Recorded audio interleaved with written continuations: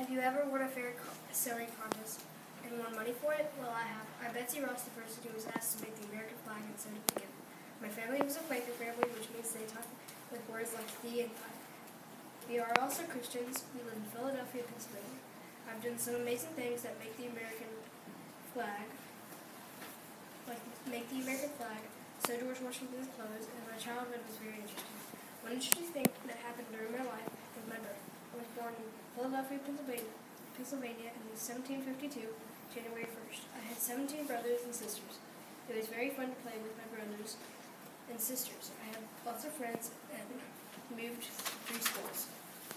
I made the American flag. I was in my sewing shop when I was asked that I was picked to sew and make the American flag by the first president of the United States of America. My husband's uncle was a general in the army.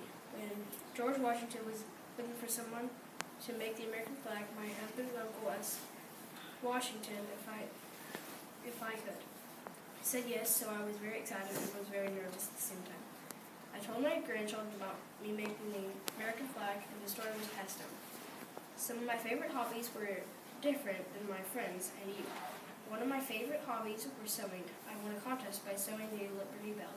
Also, I did my own sewing shop. Another hobby I like to do are going down to the ship docks in summer and watch different English ships and other ships come in. I like to do this with some of my friends. I also meet someone.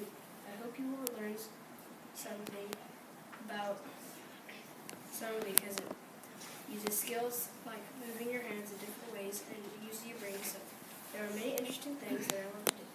I love my family and I love God. I hope you like me being here, and I pray that you would read a book